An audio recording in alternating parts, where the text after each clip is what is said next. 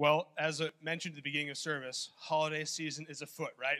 We're right around the corner from Thanksgiving, and then it's a stone's throw to Christmas, and everything goes bonkers.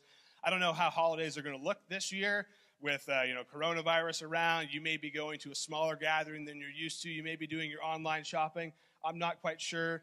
One of the things that I'll miss is almost every Thanksgiving and Christmas we've been able to be with family. And you know how family goes, right? When you're sitting in the room night after night, at least one of those nights that you're together turns to like silly picking on each other and reminiscing and pulling out the pictures that should have been thrown away immediately after they were developed in the 90s. Like, you tell all the bad parts of your life and everybody has a collective laugh. Anybody do reminiscing like that when you get together as a family? Oh, I'll miss that moment. What's interesting to me is when we reminisce, when we think about the good old days of our life, how we kind of whitewash some of that stuff away. How we selectively remember, right? I mean, we do. It's not a bad thing, but usually we remember the good over the bad. Now, some of you in the room may be remembering the bad over the good today, and that's hard. I know what that's like. I think Jesus can help us with that. But usually, we're selectively remembering the good over the bad. It's not necessarily a bad practice at all. The truth of the matter is, all of us come from a history. None of us in this moment can say all of who we are and what we've done is simply our choice and our product. Like, we come from a line of important decisions, not just ours, but our parents and their parents. Like, we're a product, not simply of our own device, but of a history of people. That's the same story of Jesus. We like to think of him sometimes as just like an alien that dropped in from heaven, but there's a story that goes before it. There's the good old days of Israel, and I want to spend a few weeks leading up to Christmas kind of selectively covering some of the highlights of that story, the way any of us would reminisce. Now, it's interesting to me, Mark, the second gospel in our Bible is actually the first gospel written, and it's short and it moves with blistering speed. Mark is all about introducing you to Jesus and taking you to the cross. Over and over again, if you read it, it's going to say, immediately this, immediately that. Like, it's a blistering speed. Matthew has something different in mind. Matthew still highlights the cross. He still highlights the resurrection. In fact, he gives us more stuff after the resurrection. But Matthew has a different intention. He wants us to do some remembering, some selective memorying, some reminiscing about the good old days of Israel and the faith that we come from, because Jesus isn't just an alien from heaven. He's the product of a promise. And that promise came to the nation of Israel to bless the entire world. So here's how the Gospel of Matthew opens up. It opens up with a genealogy that we usually just want to skip because it's boring. We're going to dive into it for a few weeks. Here's what it says. This is the record of the ancestors of Jesus the Messiah, a descendant of David and Abraham. And Abraham was the father of Isaac. Father Abraham had many sons. That's who we're talking about here. So why start with Abraham? I think this is an important question. Because if you just go a couple Gospels later to the Gospel of Luke, Luke goes all the way back to Adam and Eve. He wants to see how Christ ties to the foundations of our race and everything. Why does Matthew start with Abraham? Well, I think there's a few answers. The first one is this. If you read the end of chapter 1, you're going to see that Matthew's interested in setting up a kind of an equation almost, a mathematical formula. He wants to give you 14 generations here, 14 generations here, 14 generations here, to show the perfection of Jesus' completion of the promise. So there's a little bit of fudging with the narrative and changing some people and changing some dates to try to make it fit that scheme. So maybe Abraham just helps the formula. I think it's more than that. Because Abraham is the person of promise. He's the founder of the nation of Israel, of a people. And it's the covenant that God has with Abraham that actually gets fulfilled in Jesus in the New Testament. So Matthew's interested in rooting what happens in Jesus and what happened with Abraham. And I think this is the final reason. If you're interested in getting people to place their faith in Jesus, which is all the Gospels, Matthew, Mark, Luke, and John, they said, we're telling you this stuff so you'll believe in Jesus. The one that God sent, the one who died for you and rose from the grave. Like, that's the guy you need to trust. And if you want to teach people to trust in Jesus, then you show them the archetype of faith.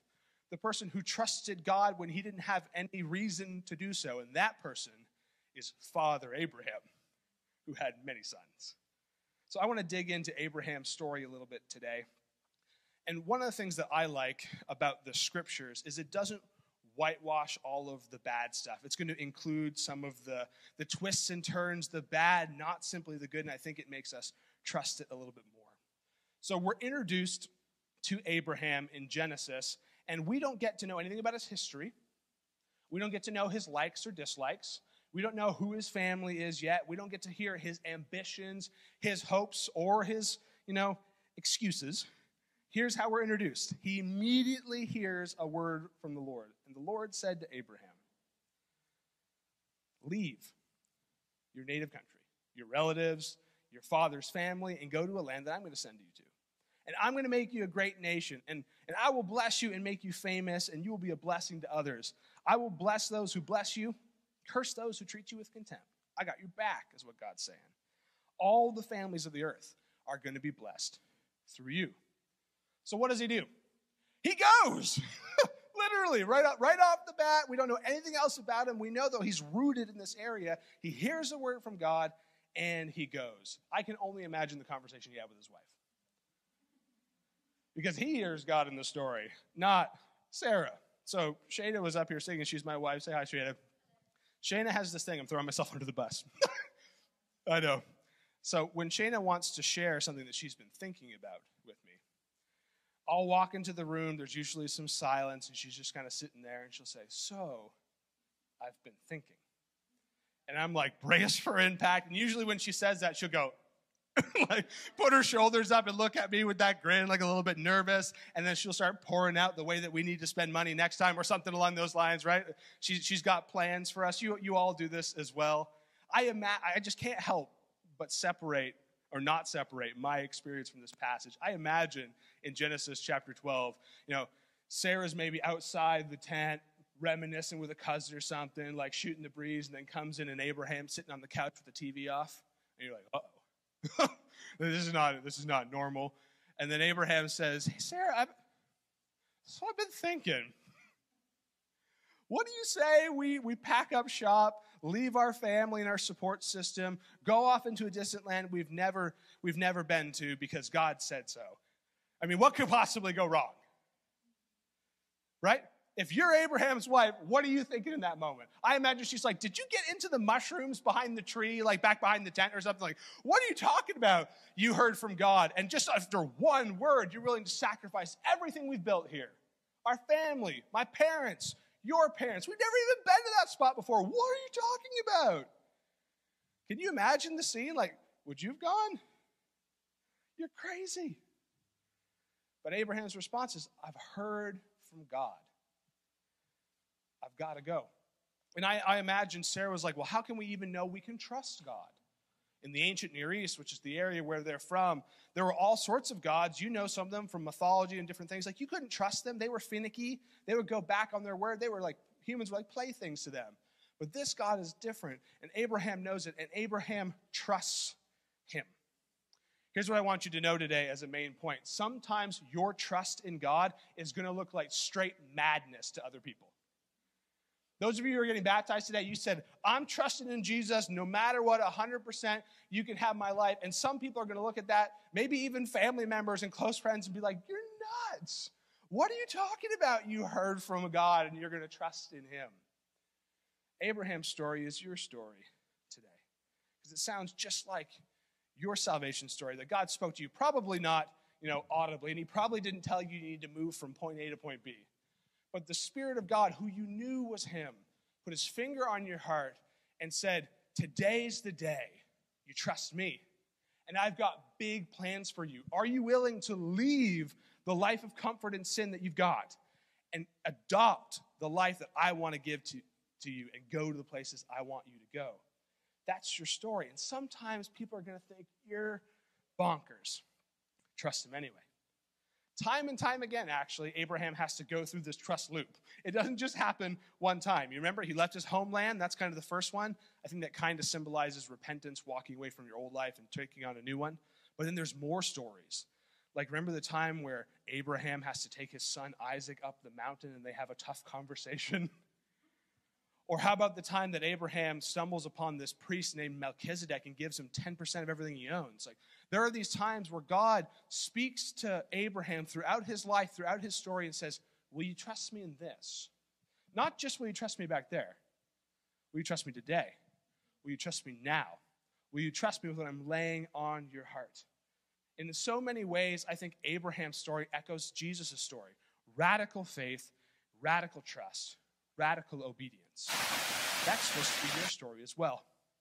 Radical trust, radical faith, radical obedience. Because Abraham is asked to offer up his son as a sacrifice. We'll cover this in just a minute. And he says, I'll trust Jesus in it. You know what? That's fulfilled when God the Father sends his own son as a sacrifice so that his promise could be fulfilled with you. Trust God. He always makes a way. This is how the book of Hebrews describes trust, by the way. It says, faith is or shows the reality of what we hope for. That is, you are a living embodiment, living awkwardly in the space of your future hope. You, living by faith today, are trusting something that hasn't happened yet. And it's evidence for people around you of his goodness. So, the book of Hebrews continues to touch on Abraham specifically. It was by faith that Abraham obeyed God and called him to leave home and go to another land that God would give him as his inheritance. He went without knowing where he was going, and even when he reached the land that God promised him, he lived there by faith too. It's a constant cycle. He was like a foreigner living in tents, and so did Isaac and Jacob, who inherited the same promise. Abraham was confidently looking forward to a city with eternal foundations, a city designed and built by God. Here's the second truth today. Faith is not just a moment, it's a lifestyle. It's not just an action. It's not just saying, I'm choosing to trust Jesus today and I'm giving my life. That's amazing. We're here to celebrate those exact decisions and moments today. But those moments have to turn into more moments. Those moments turn into a lifestyle. Today, that decision of faith to follow Jesus, yes, but you're jumping out of the starting gate into a race that we're running. We have to continue time after time after time to trust God. Abraham didn't just trust him when he left his original home. He trusted him every day through his life. So there's this moment, this really uncomfortable moment, a moment we don't even like to read or talk about in the book of Genesis, where God taps Abraham on the shoulder a little bit later in his life, through lots of ups and downs, by the way, at this point, on his journey. He says, hey, dude, do you trust me?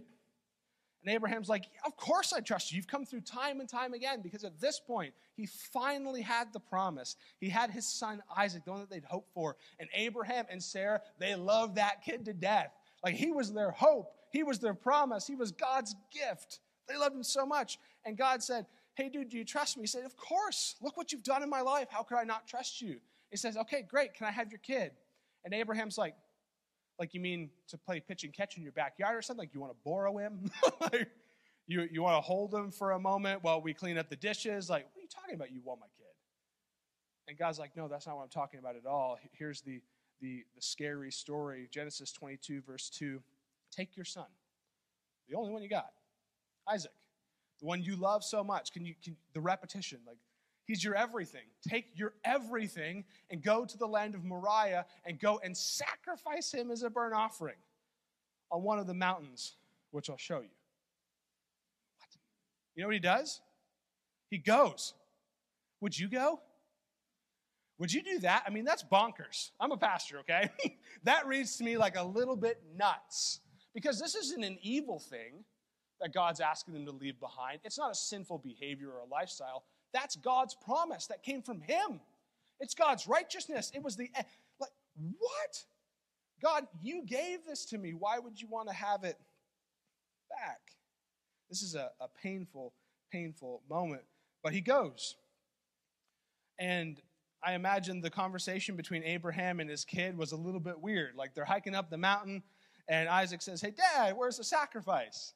And his daddy has to say, God's got this, I trust him. And then they get to the top, and they're making the fire, and things are getting real, and there's no sacrifice yet. And so Isaac has to say, hey, Dad, I mean, where's the sacrifice? Like, do you have a delivery? Is there a DoorDash coming or something? Like, when's this thing going to get here? And his dad has to look at his son in the eyes and say, I don't know, son, but God's got this. I trust him. And then it gets really real because the ropes get tight. As he's binding him up and he's laying his own son on the altar, and Isaac is having to look up at his dad in the eyes. There's crazy in those eyes. And I imagine Abraham lifting up that flint knife and saying, I trust him. God's got this. And he's about to plunge the knife into his own son, which is madness. It's insane, but you can see the trust that he has in God. And what happens is God shows up and says, wait, Abraham, hold the farm. I got you. Don't hurt your kid. And then there's a sacrifice in the bush ready because God can be trusted. Sometimes those trials, those temptations, those things that we go through in our life just seem bonkers. Crazy, not just to everyone else around you, but to you. Here's what I want you to do. Trust God. He's got this. He's good. And he's going to make a way just like he did for Abraham. So those of you who are getting baptized today, you are putting that sort of radical trust in God. To say, I'm dying to my old life, and I'm being raised into new, and I know that things are going to be hard. This doesn't get rid of every problem in my life. This doesn't erase, some of the bad choices that I've made and their cascading effects in my family, all that jazz.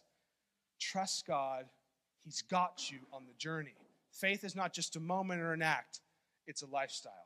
Remember today that God's got you. So the writer of Hebrews continues to reflect on Abraham's faith, saying this. It was by faith that Abraham offered Isaac as a sacrifice to God as he was testing him. Abraham, who had received God's promises, was ready to sacrifice his only son, Isaac, even though God had told him that Isaac was the son through whom all the descendants would be counted. Abraham reasoned if Isaac died, God was able to bring him back to life again. And in a sense, Abraham did receive his son back from the dead. That's your story today too. When you trust God and you put your life of sin to death in the waters of baptism, you are trusting that he is willing and able to raise you to new life, new spiritual life, empowered by his Holy Spirit, that he can really, totally, substantially, and tangibly change your life for the better. He can, and he will, if you trust him.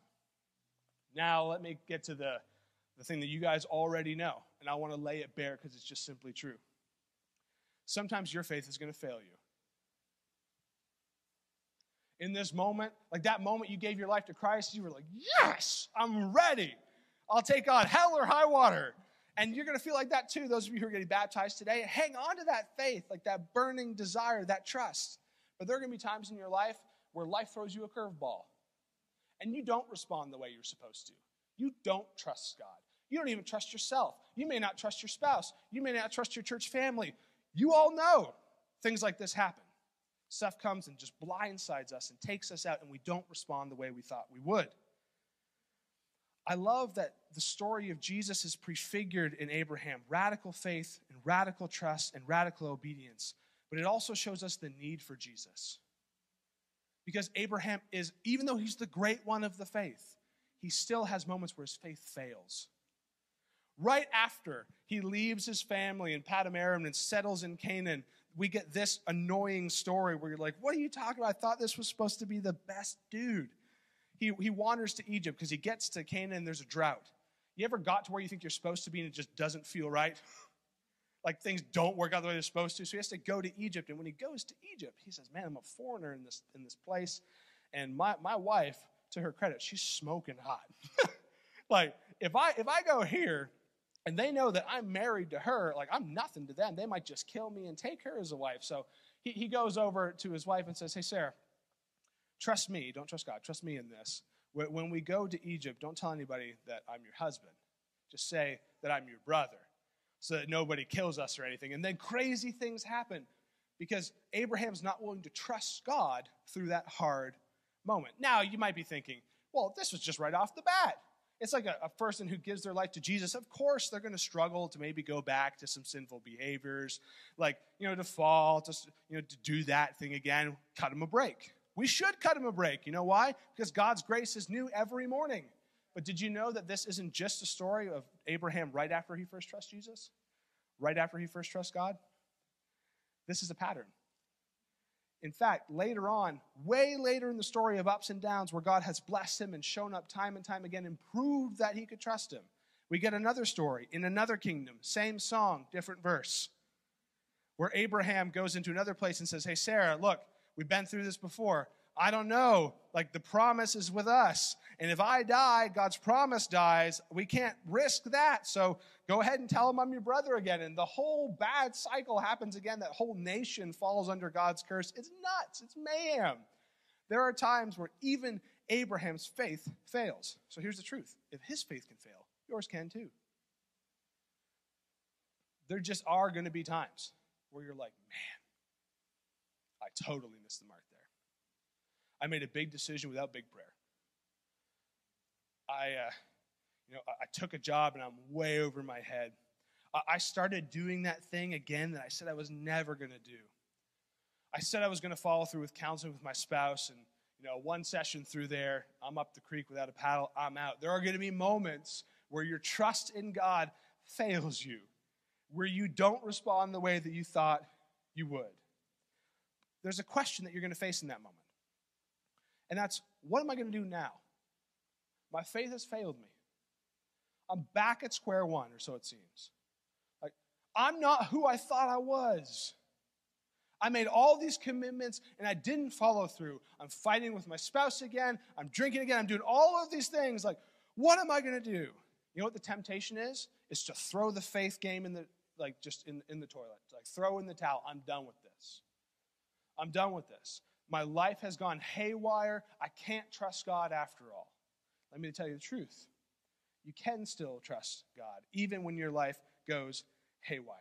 When you're tempted to give in, when you think you're way out of bounds, you screwed it up big time this time, there's no coming back. There's always coming back, because there's grace for you.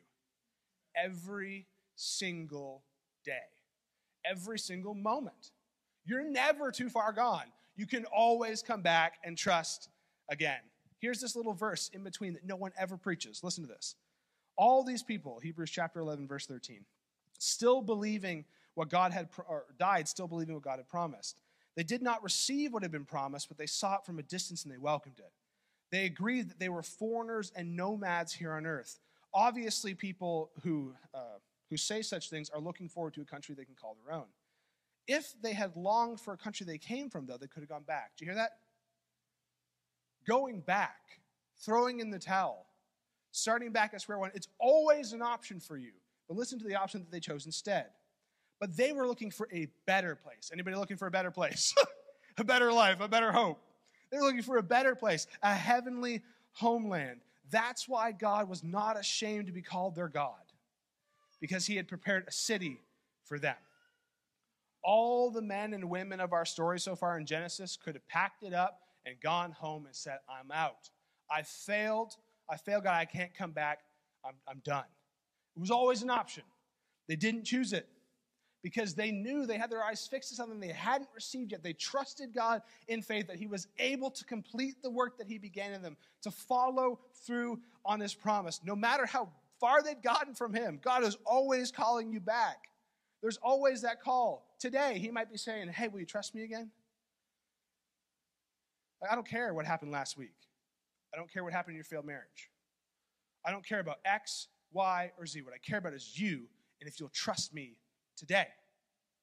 Because here's the truth. This is the real truth. I told you a half-truth, okay? Sometimes your faith will fail. True. But Christ won't. That's why we needed him. Abraham's faith failed. Your faith will fail. Jesus didn't. Tested and tried in every single way, follow through to the point of obedience, even to death on a cross. And because of that, God resurrected him and enthroned him in heaven above every other king and every other ruler and every other problem, including your sin problem, your family problem, whatever you're facing. Your faith may fail in the moment. Christ won't. So trust him. It's never about your ability to trust him anyway, or your ability to get through, your ability to make your way through life. It's about God's ability to do it in you and through you and for you. So today, I just think it's the case that God's asking, will you trust me again? Not just did you trust me back in the 80s or 90s. Not just are you going to trust me in this moment when you get baptized. But are you committed day after day, no matter how crazy life gets, no matter how far gone you go, no matter how like guilt-tripped you are inside, to say, I'll trust God. If so, his grace is ready for you today. Today. It's always new in Jesus. You can always trust him. He is always enough. It's time to come.